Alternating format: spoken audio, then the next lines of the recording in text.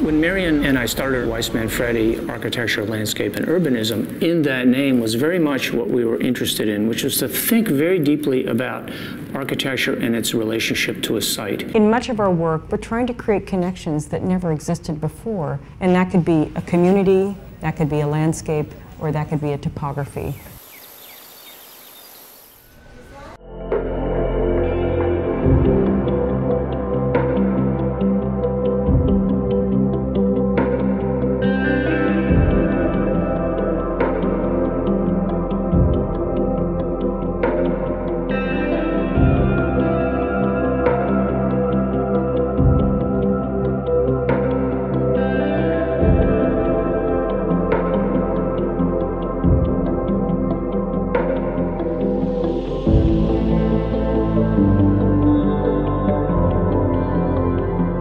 Wonderful. Well, good morning, Marion. Good morning. Right. Wonderful to see both of you again. We already had a wonderful start in our introductory chat on Tuesday. I wasn't quite expecting, but we covered a lot of interesting topics in that short time. So we can just expand on what we started off with. For a long time, we wanted to get both of you to Dhaka at some point. For a longer duration or a public talk, but I think hopefully it will happen sometime soon. I just wanted to tell you there is a big group of people who are really drawn to your work. And so it's very important that we allow a better sort of, understanding of what's going on, what they are drawn to. So that's my task, to bring you, unfold your projects a bit more. Let me start out by reading a paragraph from your book, Public Natures. I was drawn to it. I've been looking at it for the last few days. It's right here. You can see that green book. We saw the green. That's right. The paragraph is, you're saying, we are interested in a new model of practice that integrates all fields of design through yet to be codified protocols. A synthesis residing at the periphery of disciplinary definitions, but perhaps at the center of a wholly new form. I was drawn to it myself because then I think what we do at Bengal Institute, or the mission that we set up, is just this. We're going to use this line and change our mission statement, and that's it. But I think, what I'm drawn to is, why perhaps, can we start off with that? Why perhaps at the center of a wholly new form? There's a kind of hesitation or skepticism about this, is there? Or is it still what you call an evolutionary topic? Kazi, Yeah. it's a wonderful question, and thank you for pulling out that thread, because in many ways, as we were working on the book Public Natures, we realized that the focus of our work has tended to reside outside of disciplinary boundaries. And arguably, disciplinary boundaries are very good for professional purposes. And yet sometimes they start to put limits on a way of thinking and a way of beginning a form of thought on any given project. And so when we say perhaps, our perhaps in many ways is a quiet nudge at the kind of amplitude of investment in disciplinary separations. And the perhaps is suggesting that there could be something, in a sense, more profound if we think synthetically, and draw the threads or essences of what's at stake for each project, rather than, in a sense, recognizing that it needs to fall in chapters, in separate chapters of ways of thinking about both an approach and the importance of the values in any given question. Yeah, I would add, Kazi, that we both started our practice when the world was immersed in, I think, the promise of globalization. As a counter to that, it was also the realization that our environmental crises were increasing at a more significant rate, and they were not specific to any one region. They were global. So I think as we start our practice, these two, I think, realizations caused us to kind of think about the role of architecture the role of landscape, the role of environment, and the role of infrastructural design, with the realization that we could no longer focus on a very, very specific disciplinary product, nor could we focus specifically on an isolated site as if it didn't exist outside the boundaries of a much larger context. Right. You already mentioned the I word, infrastructure. And that's a huge concept in your work. And you lay it out quite openly right at the front of the book, you know, evolutionary infrastructures. And I think while going through your work and the book itself, I have like finished half a notebook, just taking notes and my thoughts. And I want to think about it a bit more with you. Like, what is infrastructure as far as architectural design is concerned? And I say this especially giving attention to aspiring architects. Like, you know, I don't think the school really takes on infrastructure in such a disciplined fashion as you would like, or you in your practice are doing. And I think many of you yourself, you know, teaching studios, you bring that whole topic. But I don't think there is a sort of a theoretical, historical understanding of infrastructure as far as architectural design is concerned. And so there are a lot of things that remains, I would say, quite unclear to those architects or students. Is it a question of scale? Is it a question of scope? Is it a question of complexity? I think you had a wonderful roundtable discussion and also a conversation with Kenneth Frampton regarding this. And the moment you bring infrastructure to architecture, you have a whole lot of other topics that come up, megaform, megastructure. And there you have a whole history in modern architecture and onwards regarding that. So I was wondering here, well, you also claimed that with your projects, especially in Seattle, perhaps you are arriving at a new paradigms for infrastructure. You know, I think if I can recall that. I was thinking also with infrastructure that infrastructure is what sort of constructs cities, drives cities, manages cities, and therefore it's also primarily very technologically driven. But at the same time, we have to deal with the leftovers, if you like, or the interstitial spaces with each technological epochs. And Seattle is, if I am not incorrect in saying that, is to deal with that sort of technological sort of leftovers, or the leftover spaces out of technological epochal changes. So, you know, I don't know how to state. So the intersection of infrastructures led by technological regimes, we are led to this, but can technology also help us in overcoming the isolations, the islands that technology has created? You know, that's just one thought. And I wonder if you want to respond to that, because in your work, there's a lot of, again, technological aspect, you know, beyond the architectural design, beyond the landscape design, and that may remain at the back that there is that. I wonder if you can start with that. Sure. I think we actually define infrastructure rather broadly. And I think, Kazi, we also want to dispel the myth that infrastructure is purely about engineering, purely about technology. Infrastructure has an enormous impact on the social life of buildings, the social life of open spaces, the social life of cities. So I think we want to think of infrastructure in its broadest context. And the idea of infrastructure has a performative goal, which we think architecture should have. Infrastructure has a much larger systemic agenda, and we think architecture should have a larger systemic agenda. And infrastructure, maybe accidentally, but very profoundly, has a social agenda, which we think architecture should also.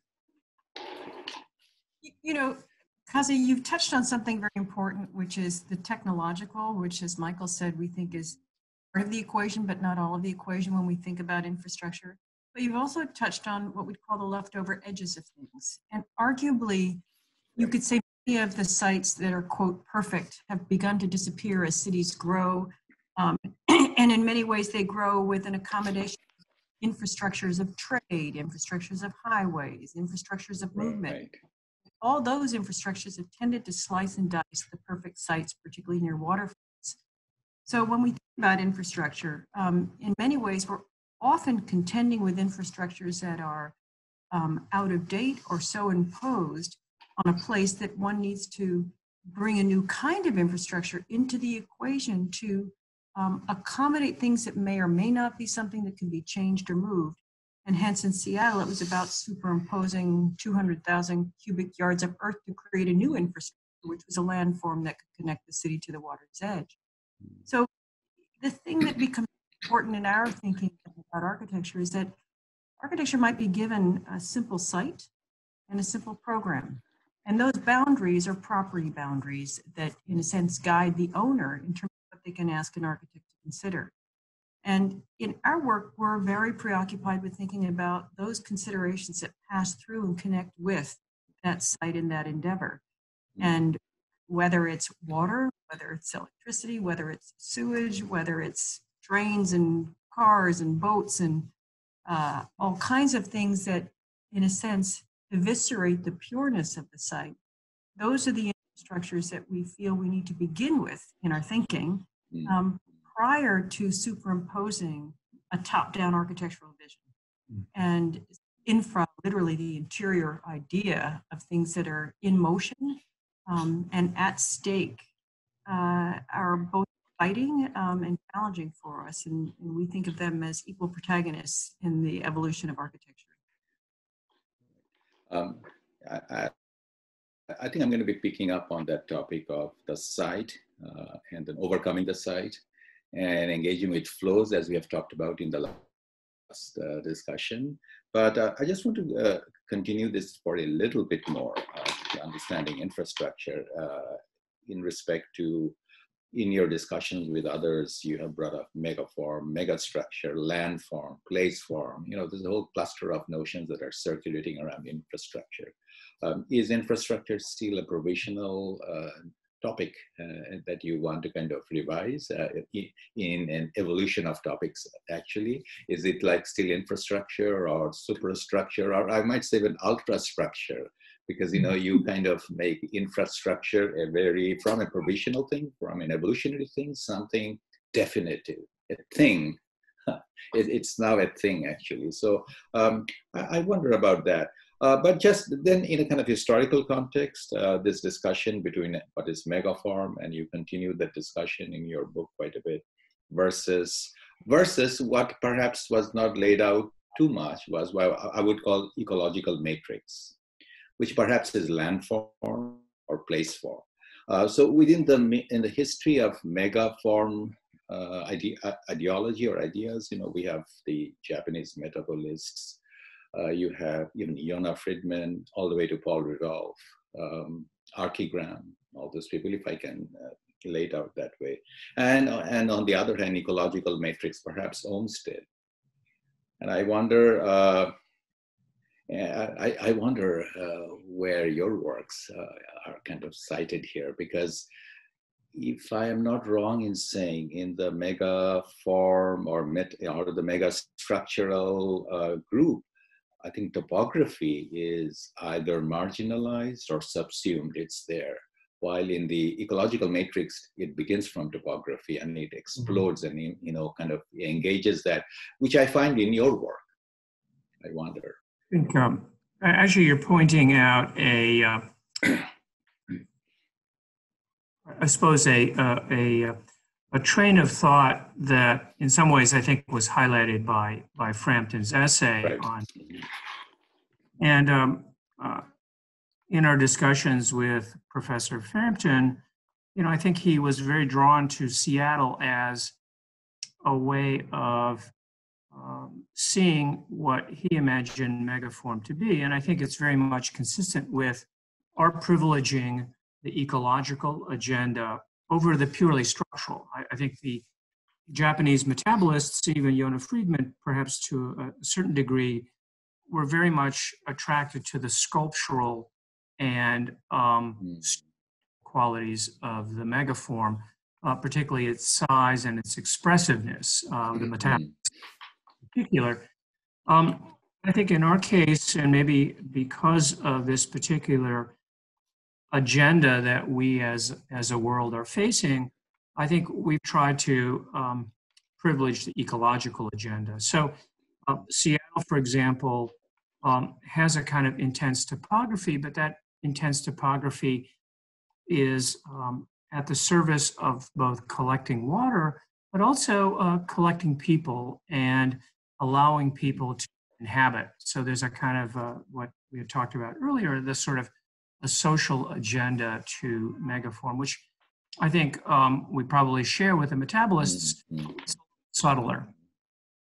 I'd want to elaborate a little bit on this question of the role of topography in the kind of megastructural idea of thinking and the kind of ecological. And I think, Kazi, you've touched on something interesting, which is that topography in many ways is absent in much of the work of the metabolists or the folks who've looked at megaform, megastructure. As Michael said, it's really about a structural manifesto that is broad in its territorial expanse, but not necessarily engaged with the territory that it's expanding upon. Ecological thinking by its very nature has to think about the forces of the form itself and the shape of water, the shape of movement, erosion, strength, identity, things that can grow, not grow.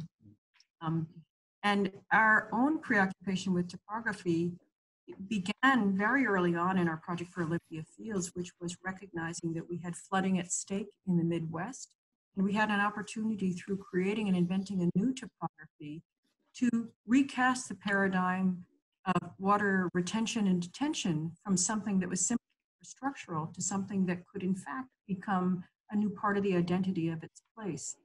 And in that regard, certainly the thinking of Olmsted, who in a sense was there at the invention, if you will, of landscape architecture as a field that sort of brought the thinking of agriculture and the kind of premise of, the picturesque and merged them into something that could actually start to form a discipline. That's a simplification there. It was that systemic idea of cultivation that I think is the root of what we find a place of entry to both, and that we literally cultivating sites now for a new kind of infrastructure, as Michael mentioned, as well as an ecological position, and tries to do less rather than doing something that's superimposed over it. In our project for Taekwondo Park in Korea, in South Korea, what was interesting there was that there was a 100-meter grade change. We had several buildings. The intent of the original was to build in the valley, and we said actually avoid the valley and traverse the valley through a series of bridges and only build within, embedded within the hillside to preserve the flow of water rather than to stop it. And that became the tree and premise of the scheme. We were fortunate to see that they have, as they've built it, have really amplified that narrative of water in the cultivation of what is there in place today. Yeah, I would, I think, not to belabor this particular point, but I think, Kazi, you are raising a very important topic that has to do with topography. And I think for us, topography is also the section. I think in much of our work, privilege the section, because often it's the section, the plan is first and foremost a sort of abstract organization of form or territory. But the section involves flows of people, flows of water, flows of air, through a building or through a territory. So the topographic impact for us, at least, is something that we need to reckon with as a discipline. And that topography, whether it's entirely artificial and embedded inside the section of a building, has an impact on how people move, how air moves.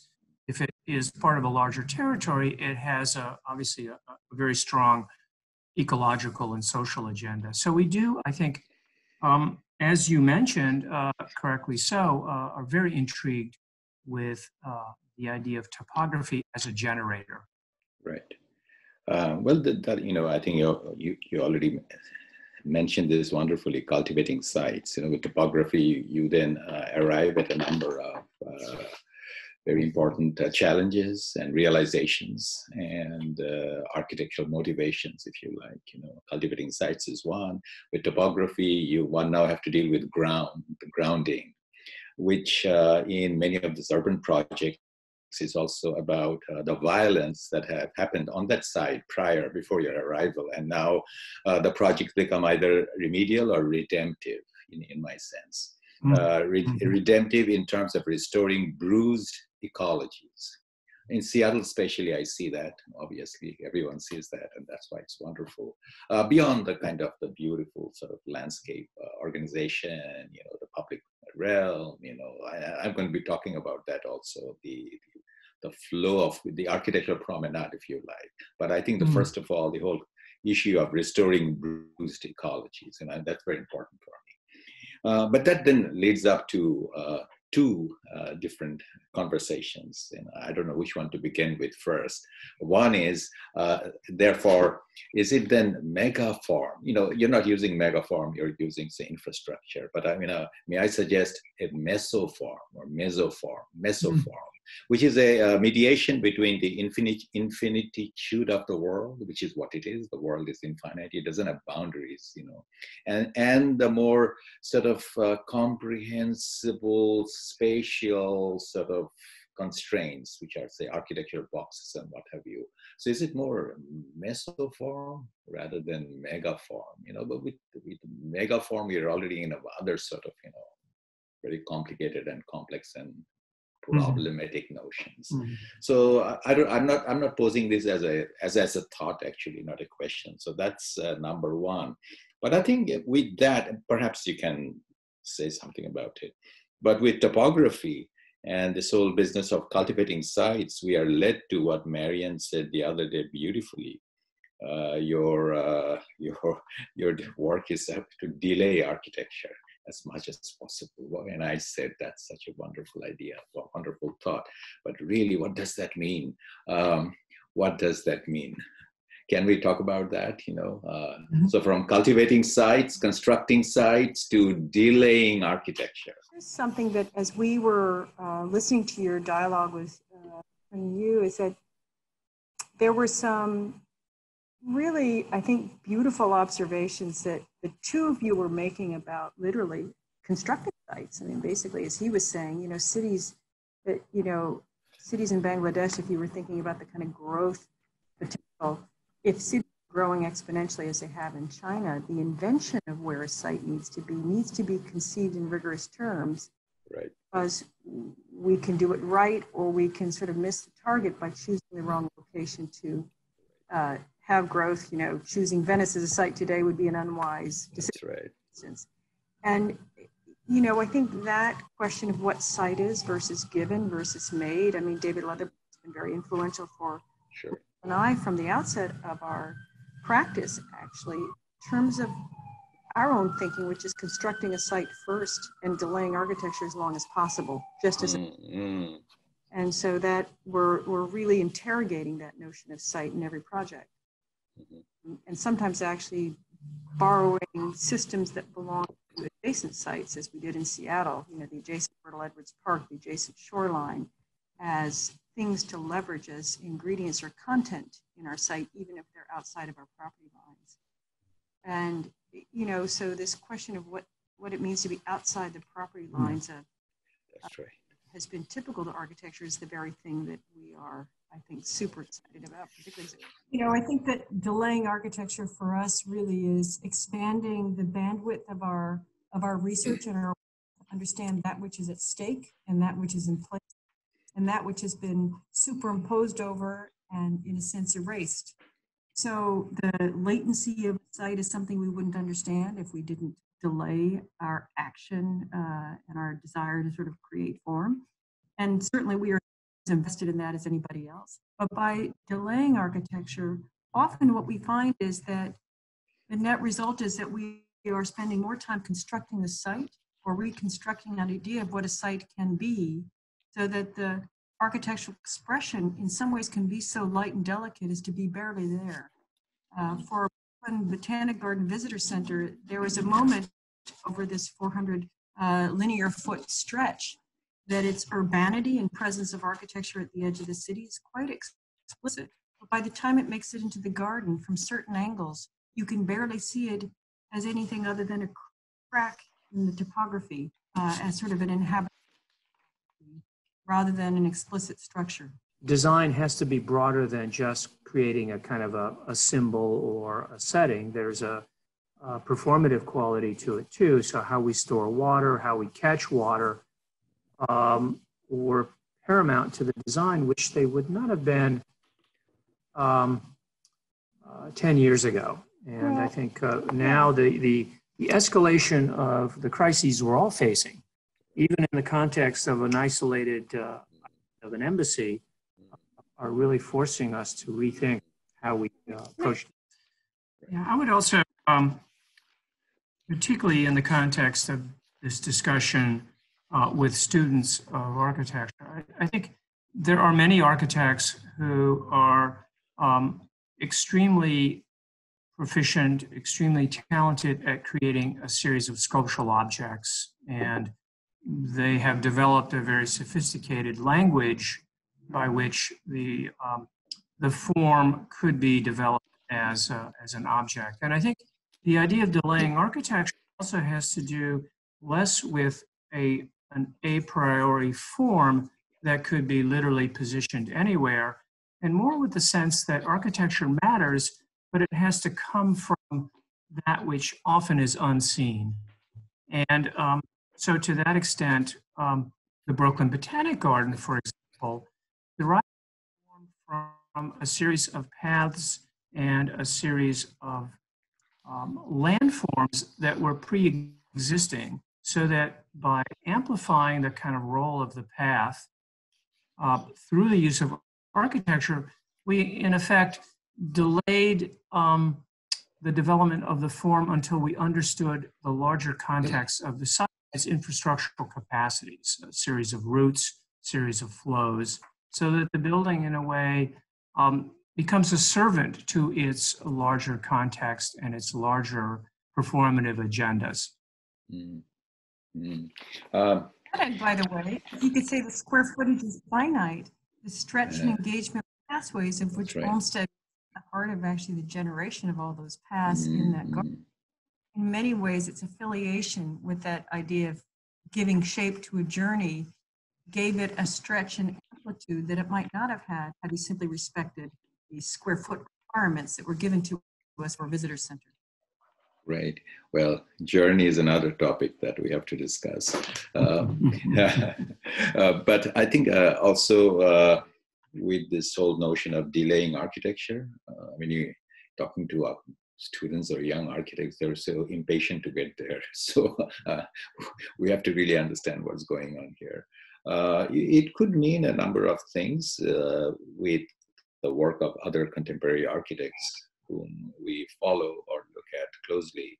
I'm thinking of Kengo Kuma, for example, where he talks about weak form based on this idea of weak ontology, or the dissolution of forms. Well, forms have not dissolved, but I think there's a sort of interesting fragility or implied fragility to the form. So, right, it's this sort of intertwining is the term, if one can bring from phenomenology.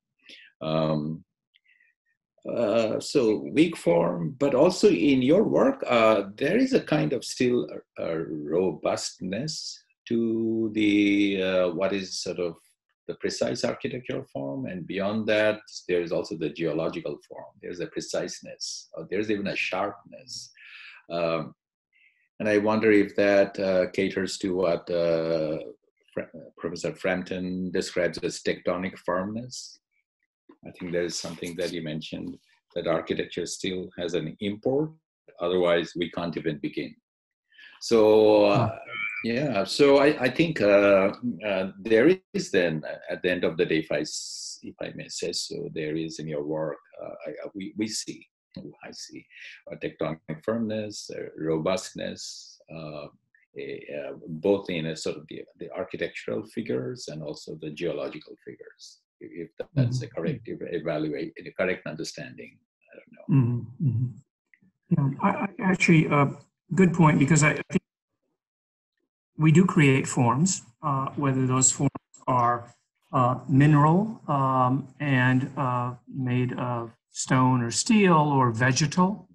The forms do have an impact, and that impact is something we're particularly interested in, and we are also, I suppose, interested in not absolving the responsibility of form, but imbuing it with a very specific agenda. And that agenda might be urban, it might be infrastructural, ecological, or all of the above. So to get back to maybe an example like the Brooklyn Botanic Garden, once we felt that we understood the kind of pressures of the site, and I love the idea of weak form. So in a way, that building, like bamboo, bent with the sort of winds, it wasn't necessarily weak, but it acknowledged a set of different conditions. And that form is very specific. There's a very specific S shape that takes the kind of existing pathways and gives it measure, and but it also then takes a very specific section. It embeds itself in the earth, so you can approach the building from a higher elevation and move down through it, or from a lower elevation and move up into it. So there's a very specific section, and in that sense, the form is very overt. It's apologetic, and to an extent, we would emphasize that we as designers do have to take on the responsibility of creating form and making it both beautiful, making it haptic, making it performative, in a way, giving it a kind of multi-dimensional characteristic that is, I think, at the essence of great architecture, great landscape. And just to expand on your question, Kazi, about the kind of geologic, I think that gets at what Michael was describing with the Brooklyn Botanic Garden project, is the idea of topography is both accepted and invented in our own. And to some extent, that manipulation of these accepted and invented topographies accommodate ecological flows, but also social flows. So at the Hunters Point South Waterfront Park, that was a case leftover water's edge that had been, in fact, contaminated through industrial use. It had been a wetlands that had been overthrown, in a sense, by that industrial use. And so in its abandoned state, in thinking about it as a new park that was going to situate the development of a new urban, affordable housing precinct, what we discovered was that there was a topography that was 30-foot grade change. And that allowed us then to do a few things, which is at the upper edge, create routes that could actually take advantage of that aerial condition with the great views that were panoramic of the city. But at the water's edge, actually cut down and create a fortification that could actually slalom against the water, allow you to have wetlands on one side, the river on the other, so that you truly feel like you're walking on water. And that invented topography that protected the wetlands was also one that created an invitation to lose yourself from the structure of the city and find yourself at that kind of wandering ecology of that water's edge that is at once both invention and a reinvention of that which had been lost, over 300 years, 400 years ago. So the question of the geologic in some ways inspires a way of thinking and operating that is about a stratification of levels that can do many different things. And when you bring the notion of journey or topography into that, what we do know is, on a very simple term, to get from here to here in a gentle way requires a distance of this. And that distance is what really amplifies the experience of a site. Great. No, I think then we can talk about journey now. Because with the geologic, you have this, you have that also.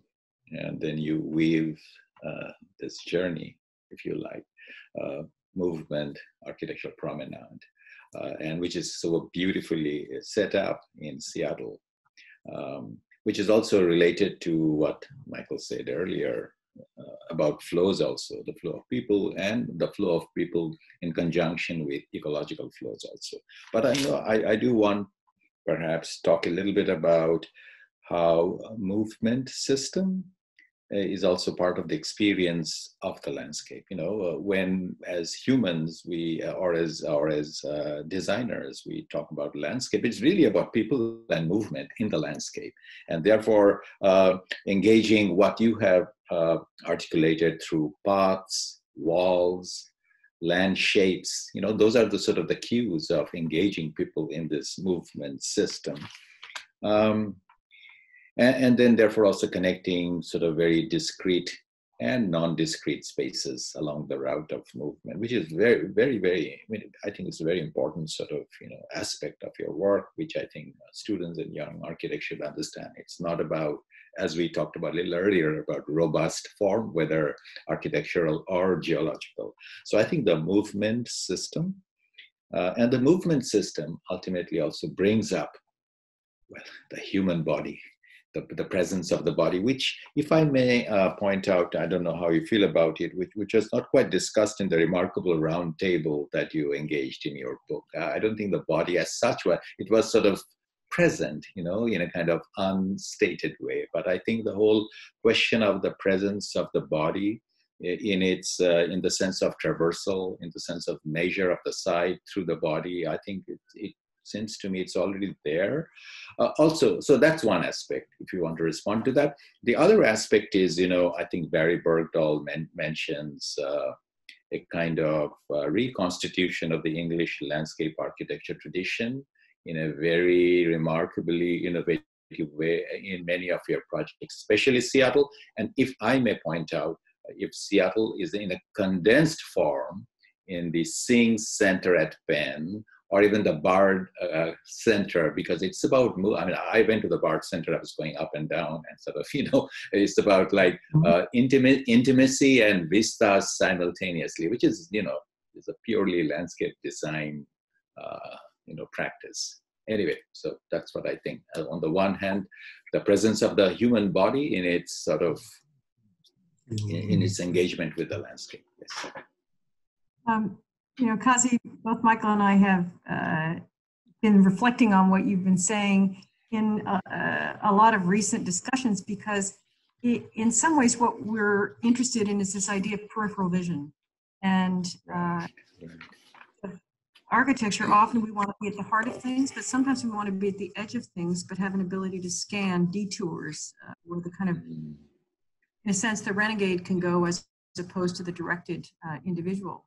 And what begins to work in our favor with sections is to be able to have places where you have opportunities for and a sense of being part of something larger, but not necessarily having to be part or center of it. And arguably that's what makes a city so extraordinary. You can be in the heart of the action without being at the center of it, but feel energized by that very consensus of a community brought together. And so this idea of both movement and peripheral vision starts to figure in the frameworks that we like to give our architecture, which is arguably the both and, which is that there is the place of kind of public dimension, but there is also a place of overlook and retreat. Yeah, I think, Kazi, this idea of the body is something we've actually been reflecting on with greater frequency. And part of it is, I think, as our world is extraordinarily virtual in many ways, the importance of the body, the importance of how we feel, how we see space, how we hear sounds, for us, I think is becoming more and more important because we're losing, I think, that touch. And I think architecture's great gift is to remind us of where we are in a particular place at time. And you mentioned the Bernard Project. There, the circulation, the promenade, which is a word that I think is very important to us, is designed so that you're always moving both in the building and aware of its internal configuration, but then the stairs slide outside of the surface of the building and you're reminded of your place in the city.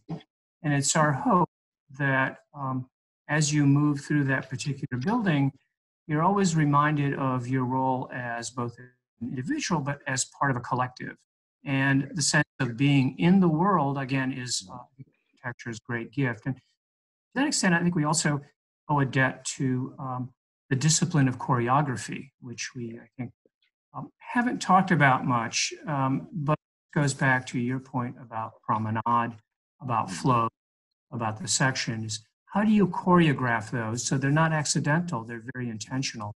Again, I think architecture's great gift. Mm-hmm.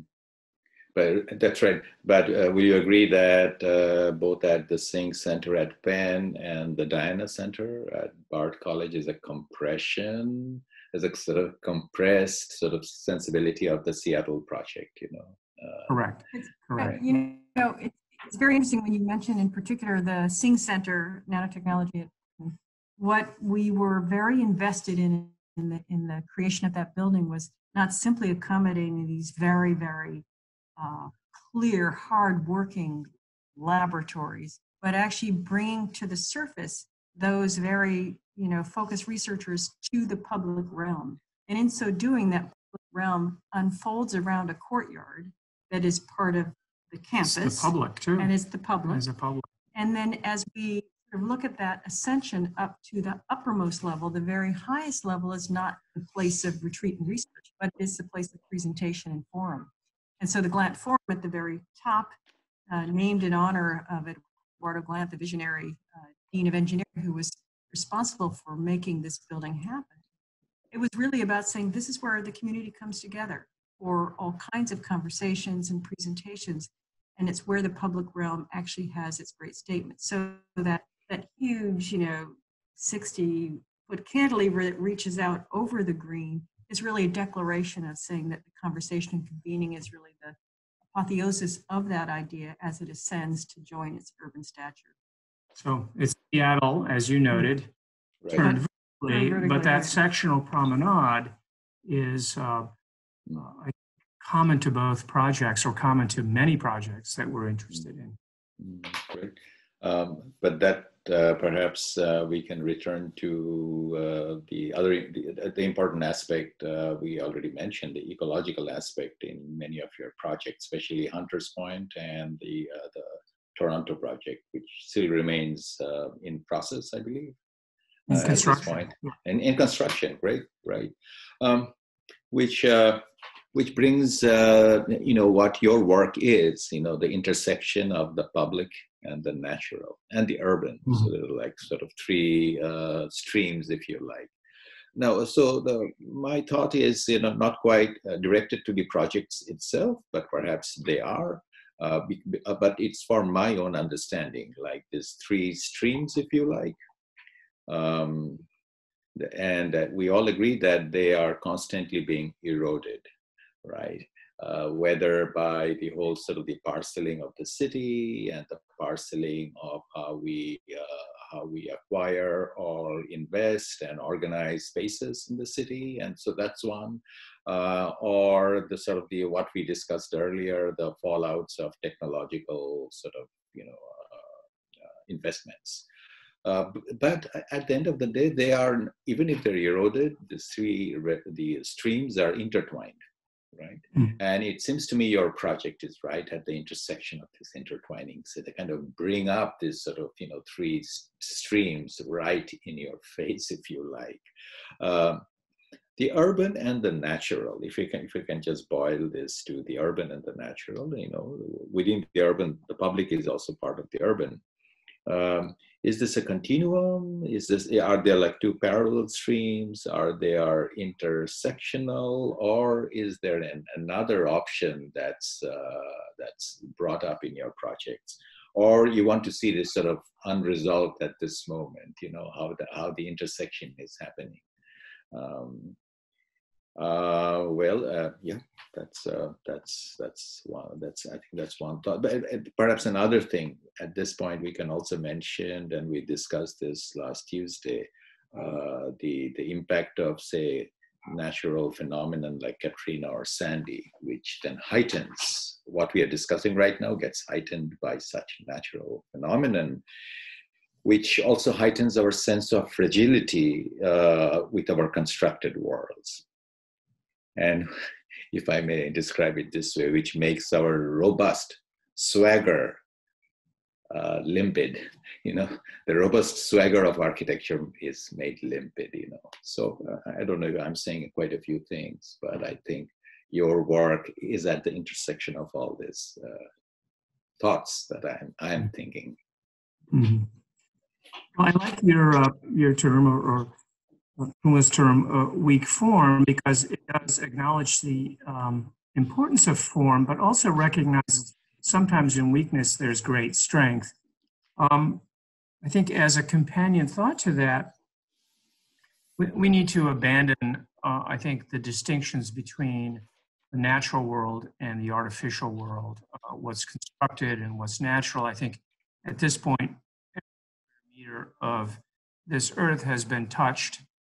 It's no longer pristine, and I think climate changes that are occurring so quickly, and certainly in your country too, I think point to the fact that imagining a pristine world that is untouched is no longer a valid approach to solving formal problems as well as environmental problems. So I think we like this sort of intersection, and it does not need a kind of complete conclusion, as you say. There may be a certain level of indeterminacy to how you privilege the natural.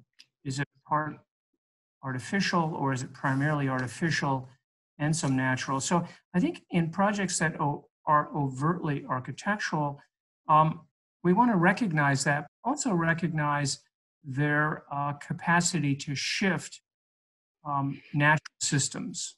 And even in small projects, there is a kind of a rearrangement. And as David Leatherborough, I think, has so beautifully put, sites are not neutral, sites are made.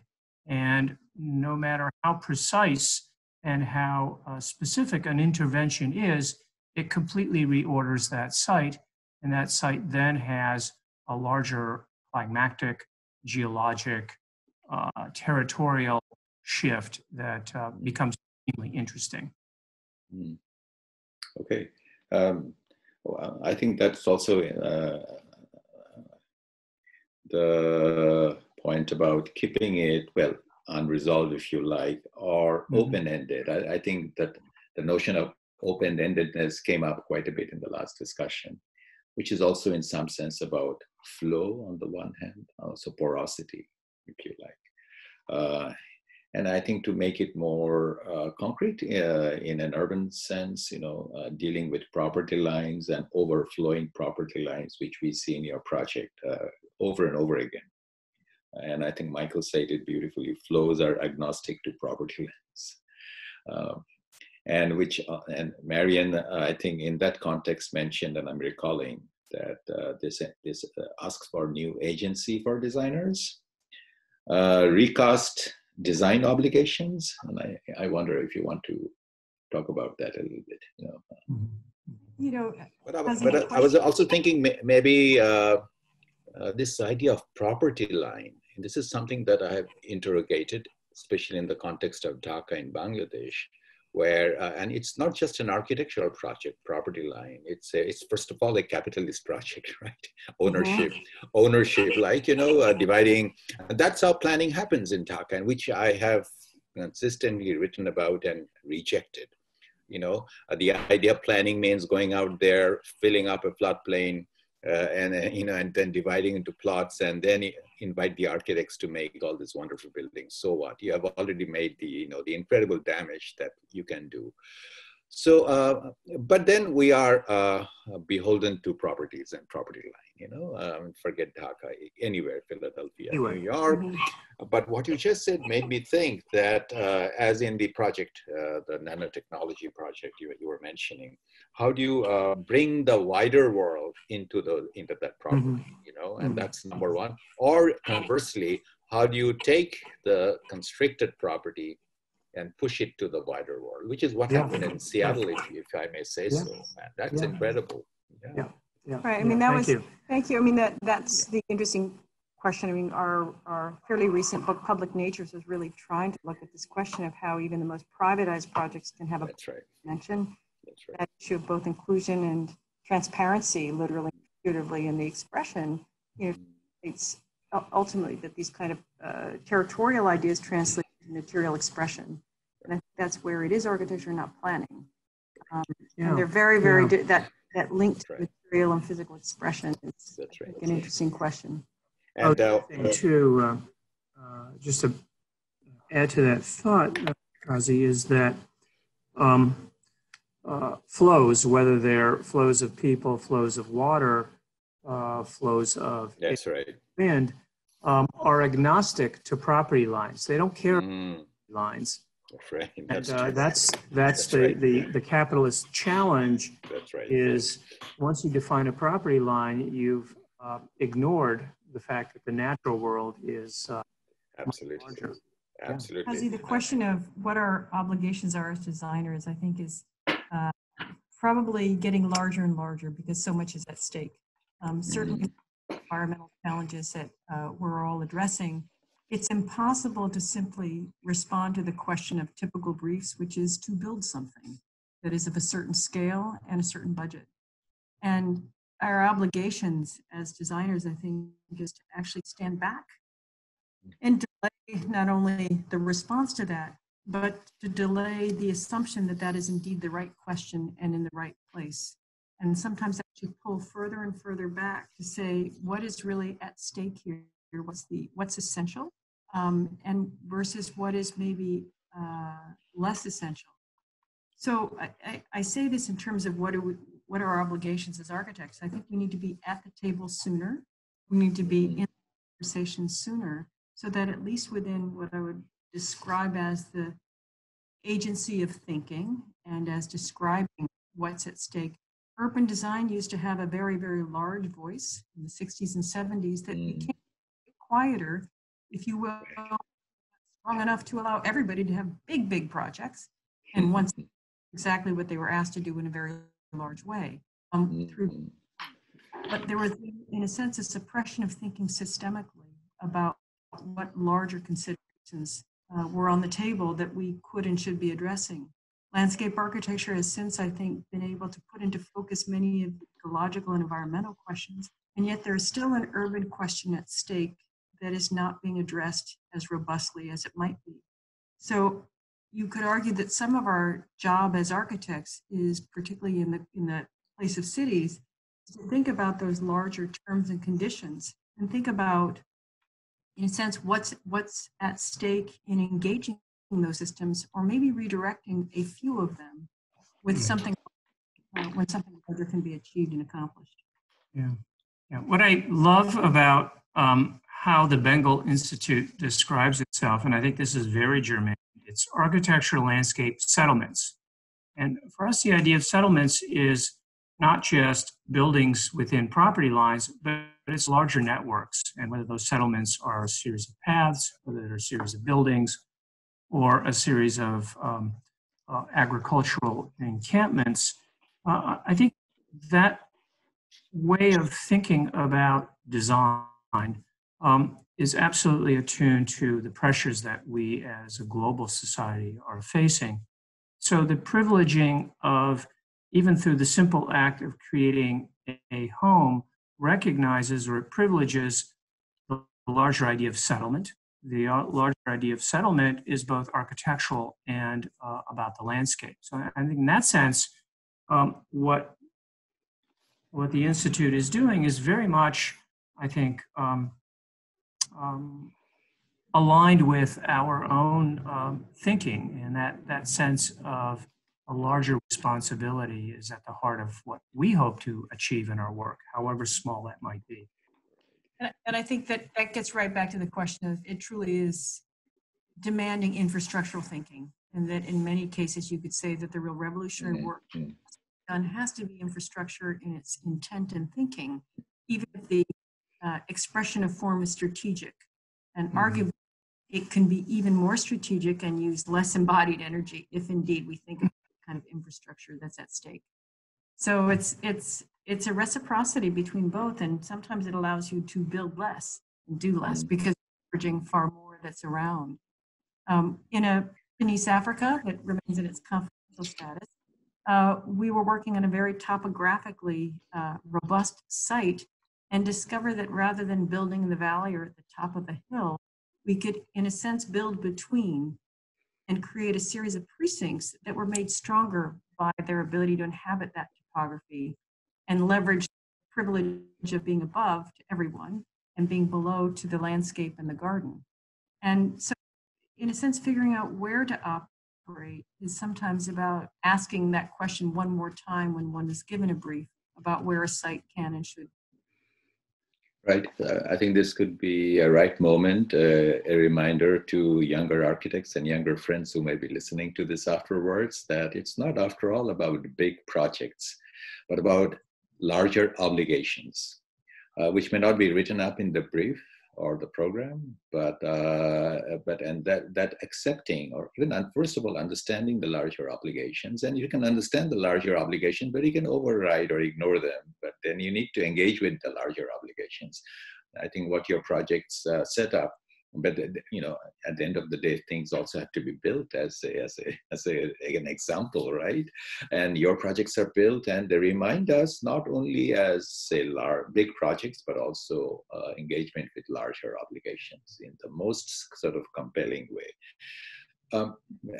Thank you, Michael, for noting how we named our organization, Architecture, Landscapes, and Settlements. And it was no particular order.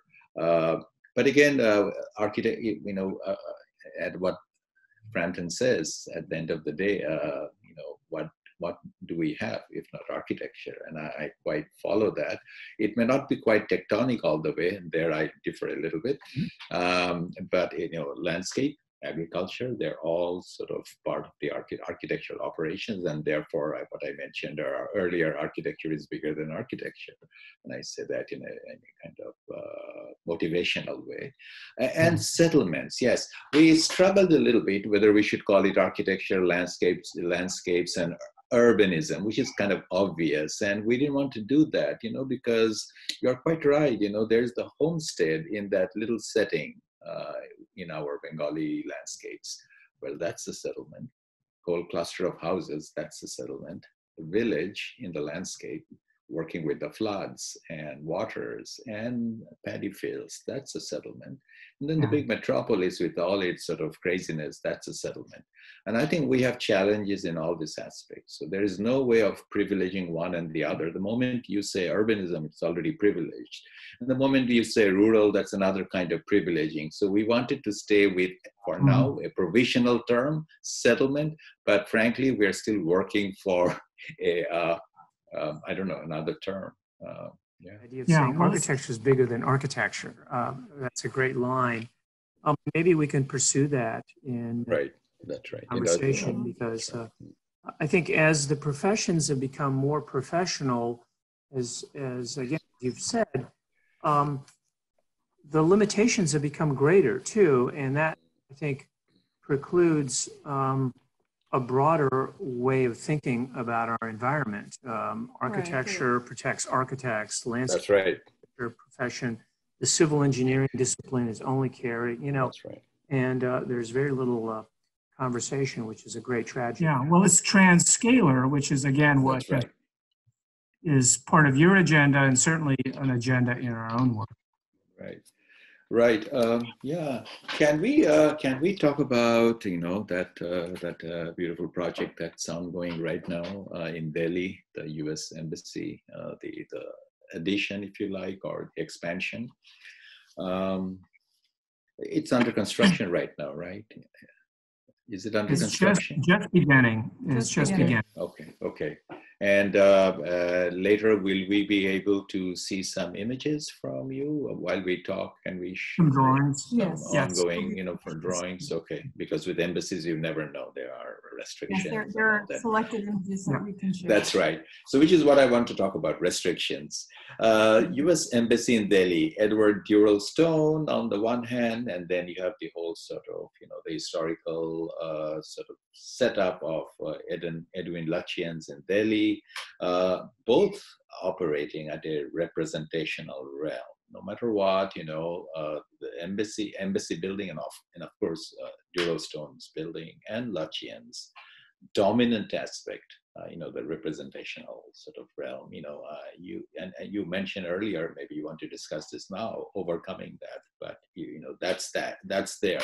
But what I want to point out is that with Lucian's, there's the whole sort of colonial English presence in South Asia, especially India. And with Edward Durostone, there's the American political might in the 1950s, and the building kind of plays a sort of a double game, not quite exposing the might, but also being porous in some sense, the screens and what have you, whether it comes out of environmental reasons and all that, but there is that aspect. So I thought that both Lucian's and Edward Durostone were trying to be, what is the word? Ameliorative via architecture, modulating, if you like. But you mentioned you wanted to go beyond the representational conundrum of an embassy, right? And in all your projects, we already talked about flows and overflowing, exceeding the site, porosity. But in the embassy, it seems to me this kind of loops into itself, if you like. Am I right in saying that? But of course, you will talk about the performative aspect, but I think I want to talk about first, the looping of the sort of the porosity of other projects within the site itself. Yeah, Kazi, you're touching on many things that are at stake in our project for the U.S. Embassy in New Delhi, India. And a few things about embassies is that they are, by their very nature, bounded compounds, because there's much at stake that happens inside that is sometimes, in a sense, somewhat independent of the sites that they're on. Interesting point of entry for us, though, gets at that question of representation. In fact, when the U.S. Embassy is doing spaces, they literally identify a programmatic line, which is called representational space. Mm-hmm. It is saying, how do we as a country choose to represent our valuing of the country we are in, to create places of engagement where our collective and shared values have a place to be and be given a kind of symbolic significance. So for us, that's a point of entry, which is very interesting. It needs to be protected, and hence the idea of walls are not just about purity, but they are about protecting a conversation and a dialogue, just as a garden is a garden, not a landscape, on the basis of those walls.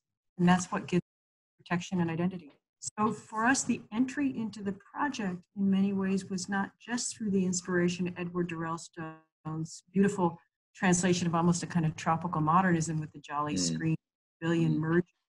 But it was the idea that landscape has been very much at the center of that which has been given value. Stone was inspired by the Taj Mahal and its relationship to building and landscape. But the Lodi Gardens, which actually preceded our sort of visit to the embassy site itself, was so inspiring to see that relationship between topography, path, landscape, and architecture, that those were also points of recasting those 27 acres and new buildings that were introducing, if you will, to refresh the identity of the embassy. Yeah, it's interesting. Lucian's is a very complex character, and I think this would be part of a discussion that, as we've talked to some of our Indian colleagues, it's quite complex. On one hand, I think at this point, that complex is deeply embedded in the history of Delhi. The U.S. Embassy by Edward Durostone, I think it, maybe because of its size, has a different agenda, which was to introduce modernism and to give modernism, in a way, an ecological presence, or an ecological, give it a stronger ecological agenda. And what we found is that, forgetting the form, which is overtly modernist, in the development of that project, there were a number of ecological measures, the passage of air over water, that we found actually very inspirational, more than the form itself. Our project and the Edward Durrell Stone project both share a very deep roof that now more than ever provides the absolutely necessary life-affirming shade, because as India has gotten much hotter, shade is no longer a luxury, it's a requirement, it's a necessity. But it also, the roof captures water, and the capturing water, which increasingly, again, is precious. There's often too much or too little, never in balance. We capture water, detain it, and then use it slowly and thoughtfully over the course of the year. So in that sense, we acknowledge Edward Durrell Stone's very early ecological agendas. Again, attempt to sort of humanize modernism and to acknowledge the very, very particular climate of India. As Marion mentioned, Lodi Gardens were also an inspiration, Fatehpur Sikri, with its beautiful modulation of the ground plane and its very, very sort of precious development of water was something that was extremely important. So there are a number of examples that preceded Edward Durrell Stone, preceded Lutyens, and went back to 14th century Mughal garden design that for us is not only symbolically very important, but ecologically extremely relevant. Oh, I really agree with that observation about Edward Durrell Stone's project.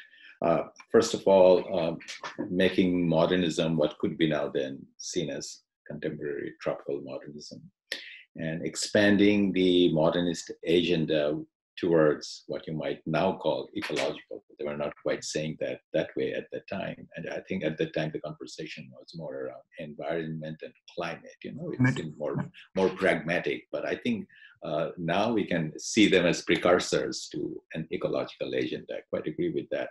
And I think at that time in the 1950s, a group of other architects, of course, Le Corbusier in Chandigarh and in Ahmedabad was already kind of setting up that theme in all kinds of ways. And then the Indian architects, Achyut Kanvinde, Charles Correa a little later, Krishna Doshi a little later, but also Mazharul Islam in Bangladesh. They were all at the forefront of this, right? The ecological agenda of modern architecture. And I think that's, so it's not quite, how should I say this, as gardens, right? Gardens, it's still like an aesthetical sort of emblem, right? So yes, on the one hand, it's about tropical modernism, and as you mentioned, on the other hand, Mughal gardens. But the two, they're still two.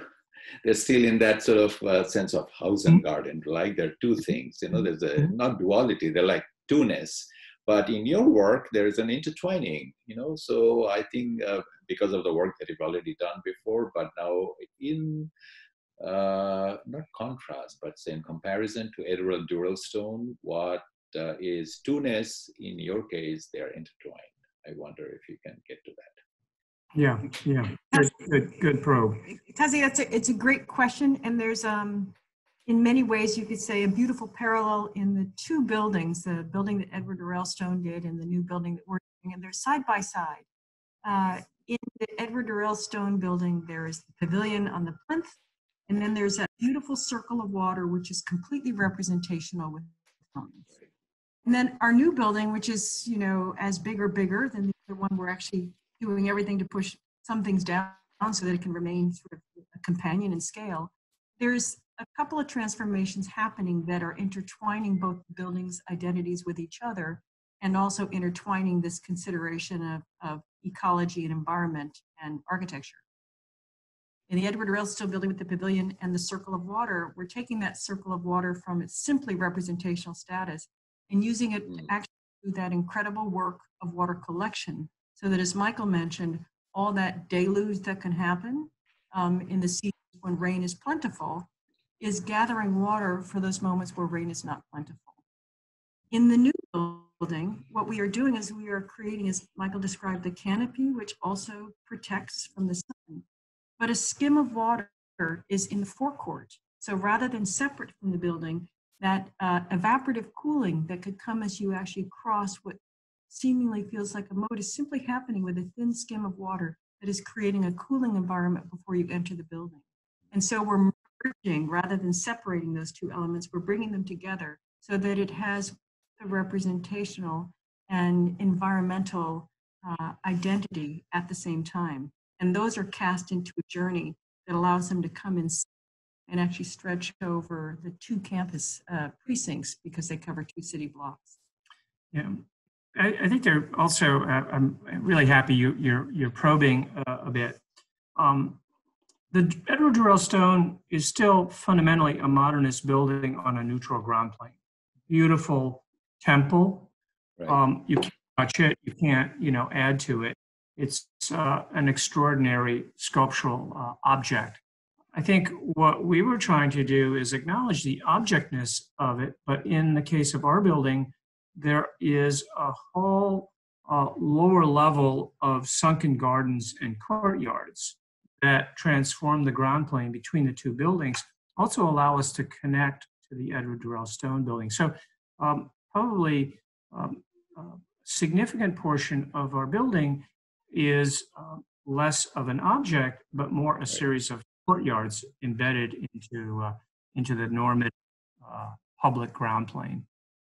Are there also excavations, like right, digging into the ground? Yeah, that's right.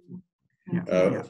Which then could be seen as antithetical to the sort of the more conventional modernist sort of lifting up, right. Right. Yeah. That's right. Yeah. Well, would love to see how it develops, and at least for now, I would love to see some images, whenever it's ready to be shared. Okay, I think we are sort of at the end of our conversation, and as a last topic, the city of Philadelphia, where I am. It's I have two homes, Dhaka and Philadelphia. That has happened. And what can I say? I love Philadelphia. I love Philadelphia, and the public realm of Philadelphia, which goes back to, well, I'll be saying a few things here. And then I want to pose a possibility to you with that image.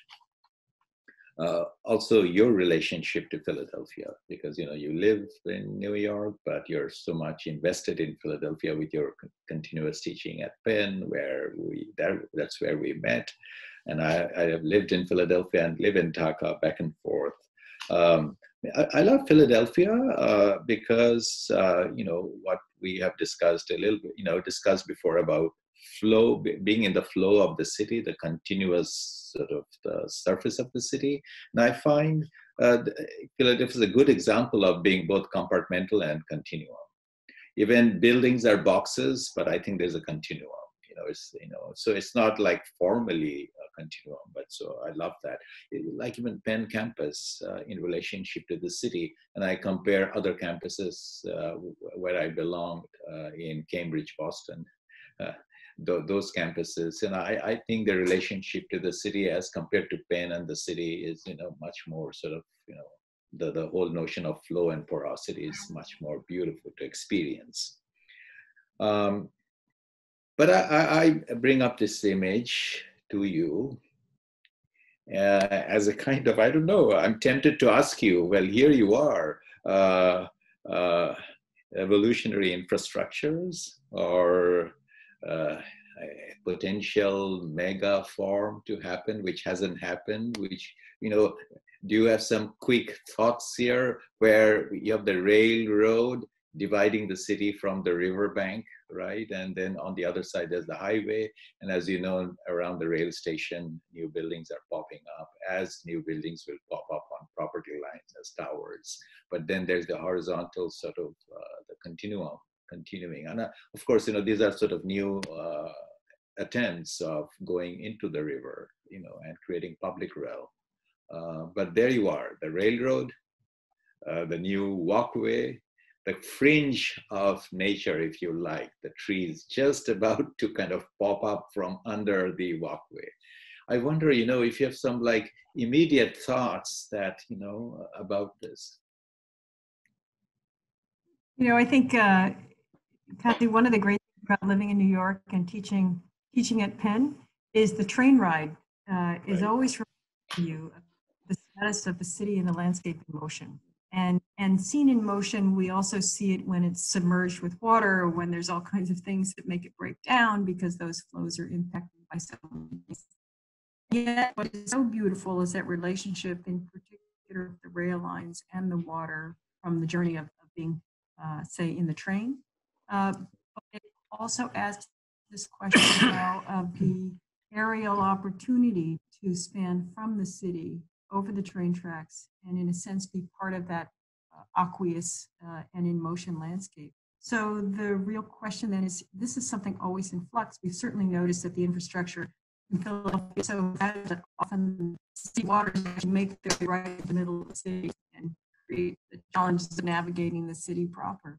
So that does raise the question that is in many ways not so much an architectural question, but a question of intent, which is perhaps with every very, very large structure that goes on up, could there be some implicit gifts that actually require us to actually invest some portion of that to the kind of public journey that's affected by that? It's those kind of cumulative opportunities that get overlooked if they're bifurcated one at a time, that need to be thought, if you will, as imminent domain of opportunities that for us are truly the most exciting questions to consider.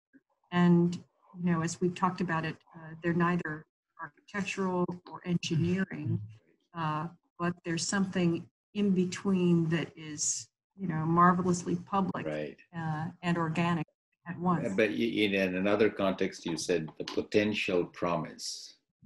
Do you see that in those two situations that I've just shown you? Yeah. I think in the photo that you sent, one can, I think, appreciate the potential, but also appreciate how much farther we need to go, because sometimes these attempts are so provisional, they're not systemic, they're just part of a kind of a particular setting and moment. And what is actually beautiful about Philadelphia that I think you brought up is that the plan of the city is fundamentally a network of open spaces and settlements, actually, and I would use that word advisedly. But what we love about Philadelphia is that it has a sort of a beautiful plan that is replicable as you extend. And to that extent, I think what works so well about Penn is that it picks up that pattern of open spaces and buildings so that it is both part of the city locationally, but conceptually very much a mini city. And I think to the extent that your photo is evocative of the promise of those connections, it's quite beautiful and suggests an ambition that is not yet realized, but has potential. Okay. On that note, I think if there's anything else you want to bring up, we can. But I think we had some wonderful areas that we covered. Thank you so much, Marion, Michael. Yes. Thank you, Kazi, and thank you for kind of expanding this dialogue of what architecture can be and the terrains that it can engage. Great. So we end here officially. The recording continues, but we'll work on editing this. And I think what Tawhid will do, send out requests to Lindsay for images that are appropriate. And obviously, if there are a few video images, that'd be great, or we can do something. So over the next 1 week or so, Tawhid will work directly with Lindsay. Is that how it works? Yes. Mm-hmm. And in fact, we do have a wealth of images. Sure. I think speak to the projects that we talked about. So I think there's quite a bit of visual material. We do have some films that it might be that you all can take short clips Right. That's right. you see fit. In some ways, I think, Kazi, your ability to frame this argument is something that we, I think, would trust and have great confidence in. So you might see something that you think is very important. Perhaps we don't want to be too prescriptive about, but we have photos and images and a film of Seattle, a film of Hunter's Point, and also Sing Center. Sing Center. And I think the garden. So we have films of for the. Wonderful. So I think that'd be great if we get more than what we need, so we can make selections and choices. And what we will do at the beginning of the film is actually for 1 minute or so just show Seattle in its fullness. So that will be introducing you without, just Seattle and maybe some text. Fantastic. So I think if you have a film, that will be a way of like introducing you. Wonderful. Okay. Wonderful. Okay. Good. Great. Good. All right. What a great conversation. Thank you. Thank you, both of you. And hopefully, we don't know when. Thank you. We'll see you in Dhaka. We'll see you in Dhaka. We would love to be there. Yeah, that's right. That's right. Yeah. Well, maybe you are coming to Delhi anytime soon. Then it's just. Well, I think that's right now the big question. Right? It's a big question of when to come. Right. The construction will be very slow over many years, so we're hoping to come to Dhaka in the context of a visit to Delhi or Philadelphia. From Philadelphia, but Dhaka especially, if I can mention this now, I really want you to come and take a look and understand. And as I said, it's not channelized; it overflows, shifts. Lands are created, eroded, and that's a new challenge. That's a different challenge, which architects and I can. That's not one reason, or a prime reason we set up the institute, because architects, as they're trained in Bangladesh or in the region, they're not trained in that manner. They're trained to work with a given site, a flat, given, stable site. Well, nothing is flat, nothing is given, nothing stays. While people in a kind of local wisdom, they had been working with that forever. So this is something that perhaps it'd be interesting if you come maybe. Take a river cruise, go down the river. Not that big crazy city. You'll find out Dhaka is crazier than any city. I've been to India, but Dhaka is your ultimate challenge of, can you handle the big city, right? But we'll go beyond Dhaka and we'll take you to the Bengali landscape. And, fantastic. That would be amazing. Yeah. Forward to that. That'd be great. All right. All right. Great. Thank you. Bye-bye. Thank you. Thank you very much.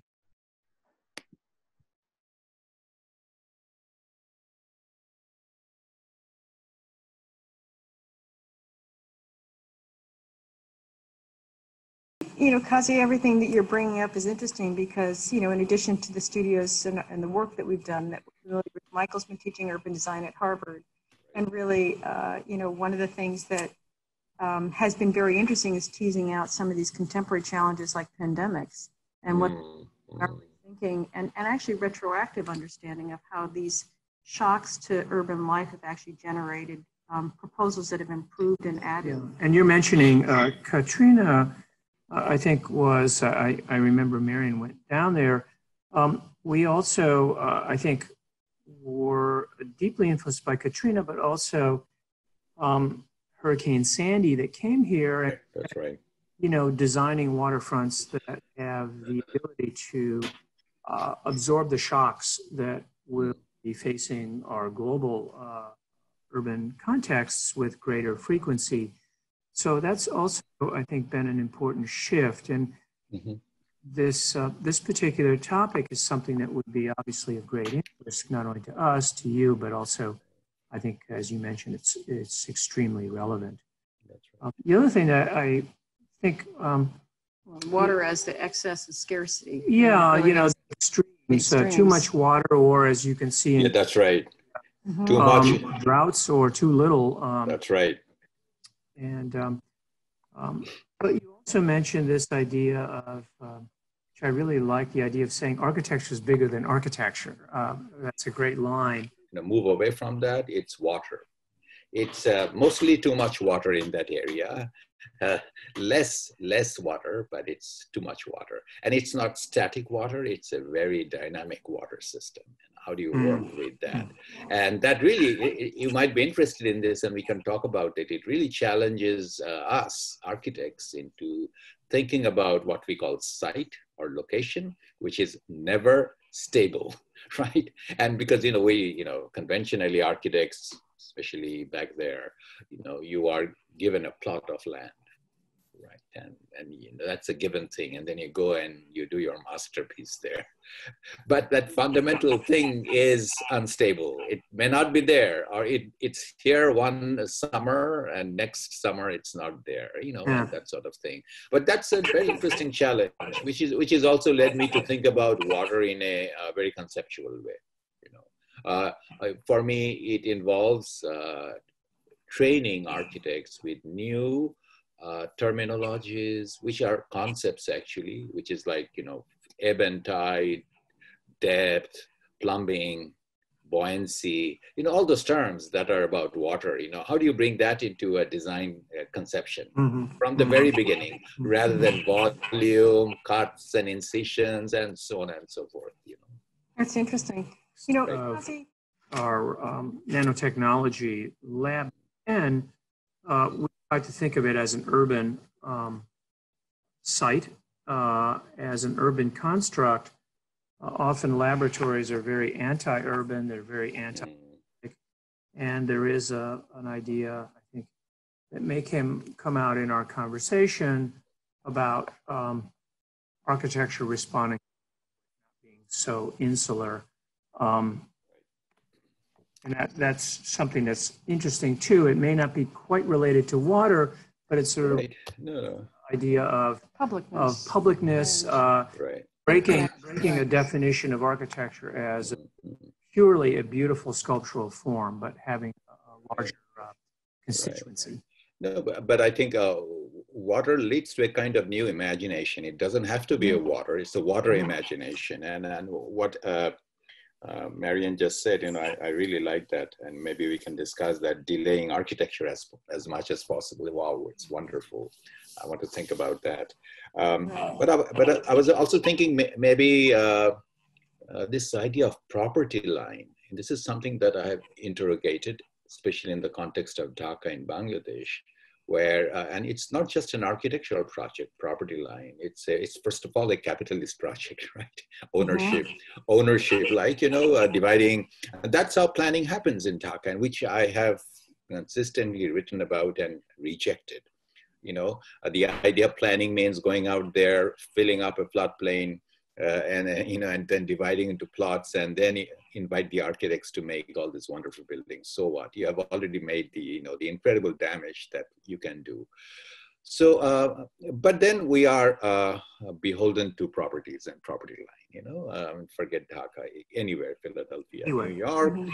But what you just said made me think that as in the project, the nanotechnology project you were mentioning, how do you bring the wider world into that property, and that's number one. Or conversely, how do you take the constricted property and push it to the wider world, which is what happened in Seattle, if I may say so. Man, that's incredible.